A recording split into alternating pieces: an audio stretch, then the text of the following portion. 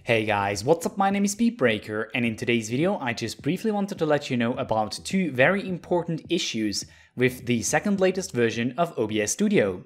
Now, this issue really only concerns you if you're using Windows, and if you want the fast fix to anything, if you don't have a lot of time, then simply update OBS Studio or the website.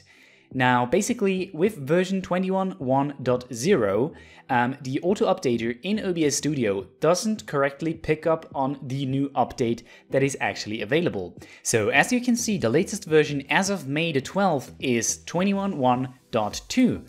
However, if you're clicking on Help, check for updates, nothing happens.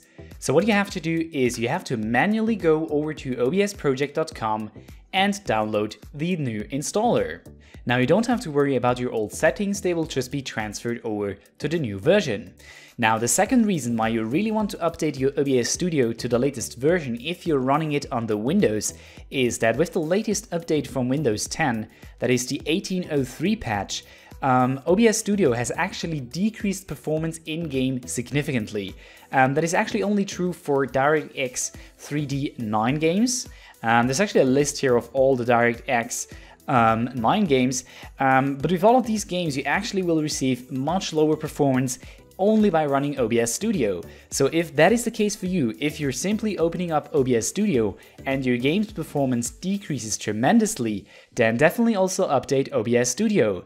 Now, the way to check if you have actually installed this new update in Windows 10 is you can go to Updates, in the Start menu, go to View Update History, and if you see this feature update to Windows 10 version 18.03, then you know that your computer is actually vulnerable to this problem and that you should definitely update OBS Studio to version 21.1.2.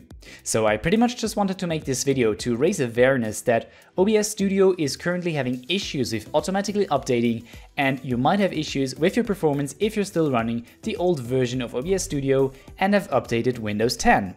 But if this video helped you get better performance in OBS Studio, smash that like button. If you still have any questions, leave them in the comment section down below.